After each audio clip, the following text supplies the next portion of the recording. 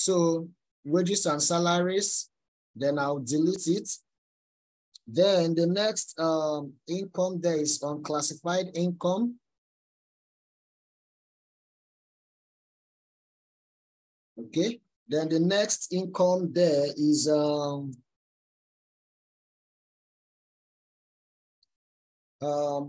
rents and other property income.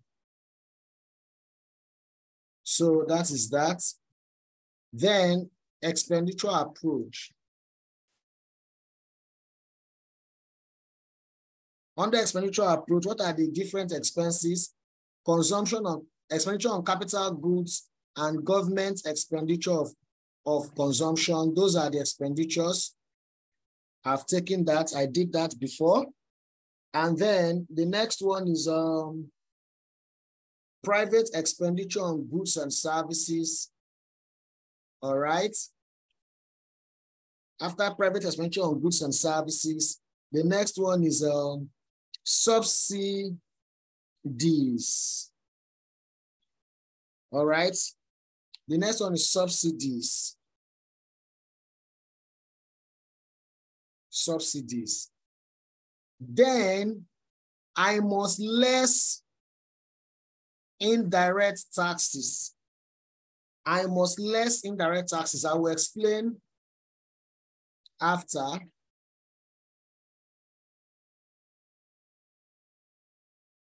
Less indirect taxes, okay? So remember, let me sum this. You remember, to get the national income, the total of it is this. Then remember, I will sum all of this, then I will subtract this because it's less that.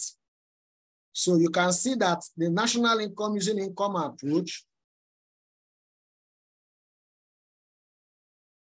the national income using income approach is the same with the national income using expenditure approach. So let's now look at output approach. So output approach are these other ones. Output from the final output, of course, from agriculture, fishing, forestry, transportation, ownership of building and civil engineering, that is also output. Minerals, that is output. Minerals, that is output. Other products, manufacturing, government properties, there are all what? Outputs. I will also still less what? Indirect what? Taxes. I will explain why you should less indirect taxes. So this is it. I will also less what? Indirect taxes. So you will see what will be the total sum all of this minus indirect taxes.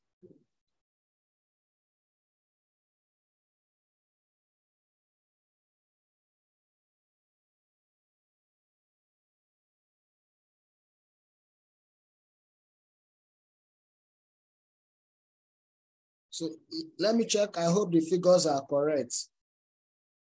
1630 plus 0.4, 352, 22.6, 166.4, 30.8,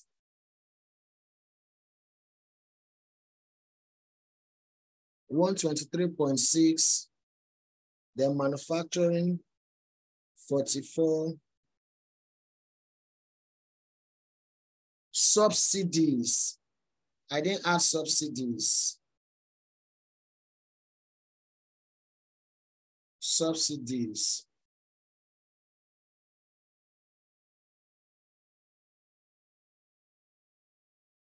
I must add subsidies because it's already produced. I'm just removing it from the people. Yeah.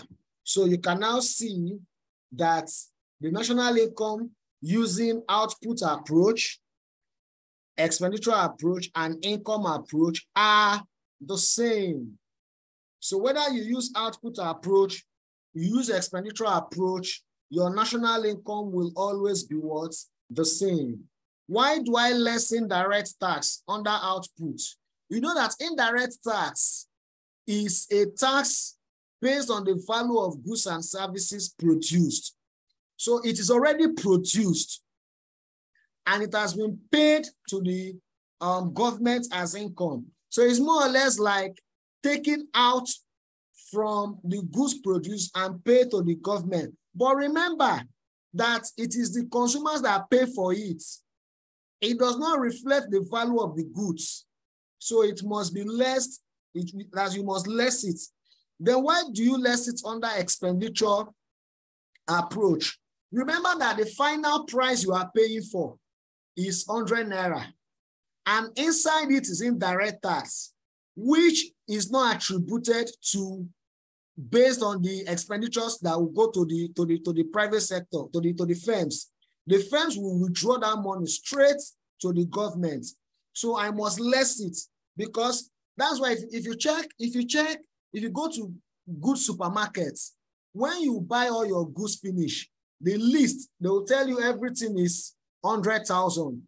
You will now see, they won't write, you won't pay 100,000, they will tell you everything is, let me say, 92,700, 7.5, 92,500.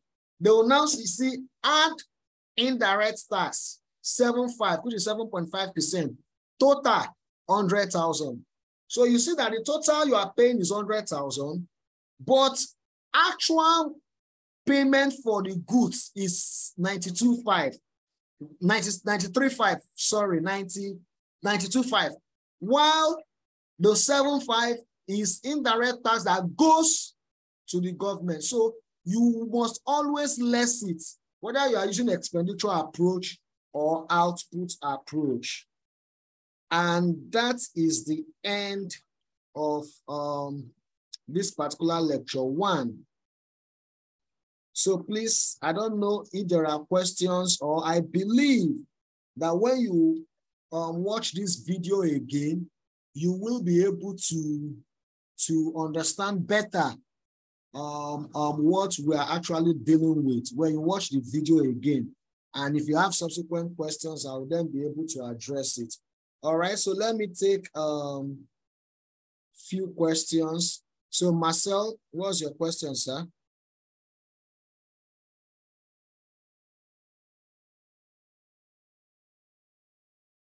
Marcel, unmute yourself and ask your question.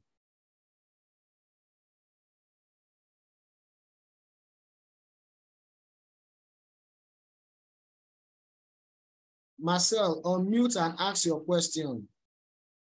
Unmute. Okay, hello, sir. Is it possible, I would like to understand subsidies, the way you explained indirect tax.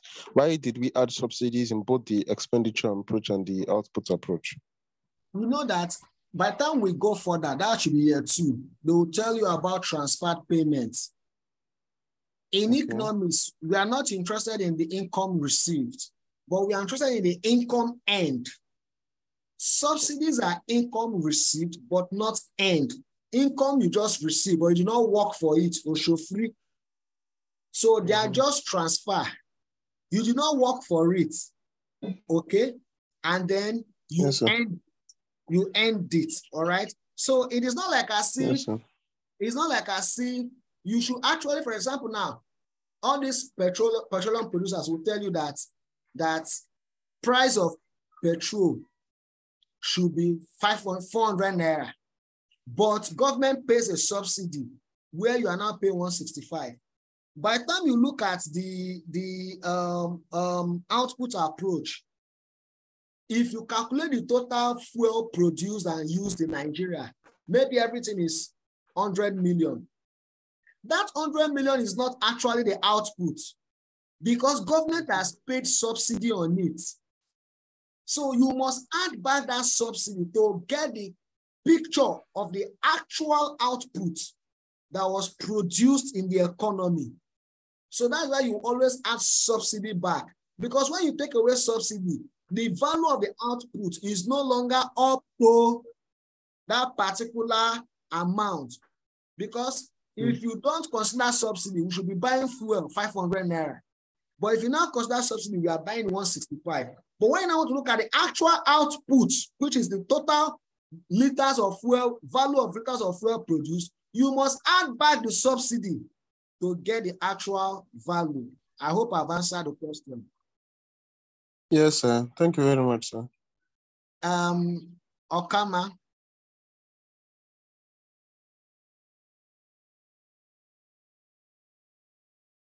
Okama, unmute and ask your question.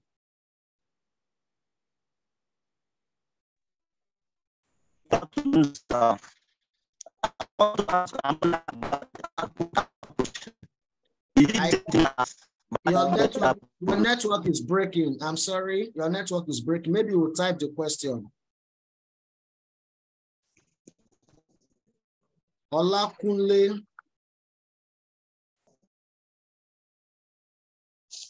Good afternoon, sir. Yes. I'm just requesting for the YouTube video. Don't worry, I'll send it to the class government. Okay.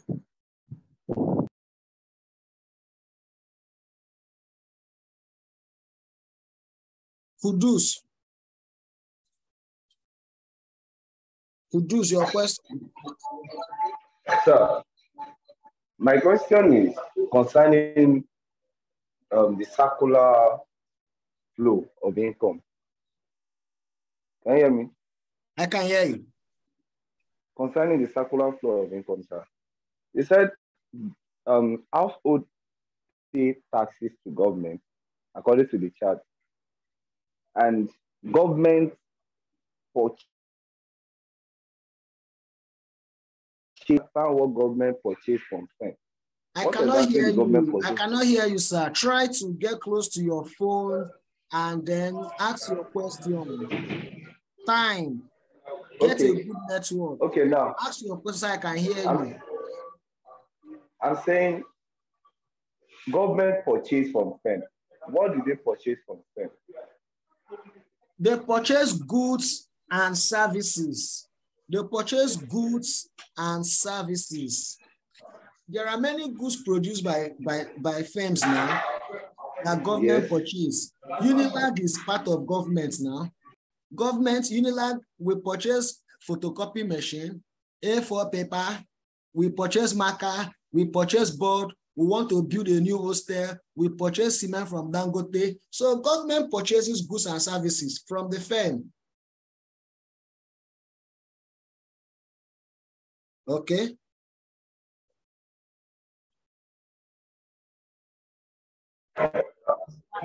Thank you very much, sir. Yeah. Ima? Yes, sir. Ima, your question. Yes, sir. Okay, straight to the point.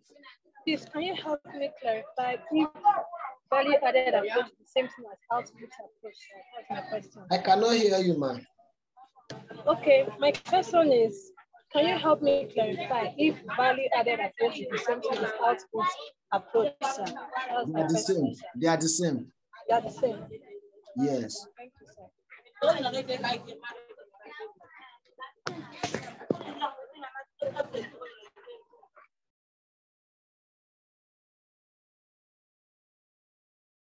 Sheriff Alabi. Yeah. So you only made mention of the problem facing the value added approach, but you never said about the income approach and the expenditure approach. What are the problems we're facing when we are using, when we are applying? Sorry, sir, don't worry. I said it, you did not listen. I said it that the expenditure approach is widely used. And the reason is because under income approach, people are discretionary in disclosing their income. People really do not want to disclose their income. If I ask you now, how much are you earning? You will tell me it's only 5,000 naira your mommy gives you a month. But meanwhile, you are doing forex trading. You are doing German, you are doing ushering work, and you are making money and your account might be like 500K, but you always tell me, there's no money, I'm not earning anything, it's only the 5,000. Your classmate will ask you, borrow me money. Hey, I don't have money at all. It's just that 5,000 my mommy gave me. Meanwhile, you have money. So people are discretionary in disclosing their. All right.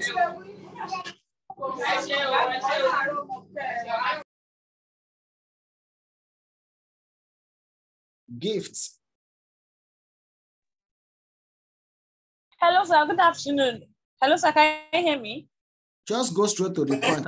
I've already said no need of good afternoon. Just ask the question straight off and I can hear you.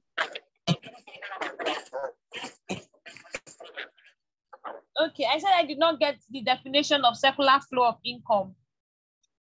Okay, maybe when you listen to the video again, you get it. But circular flow of income talks about the transmission mechanism or shows the relationship between how goods and services are being produced, from one end and transferred to the other end, who is the recipient, as well as how payments are made from one end, who is the payee, and is being received by another end, which is the recipient.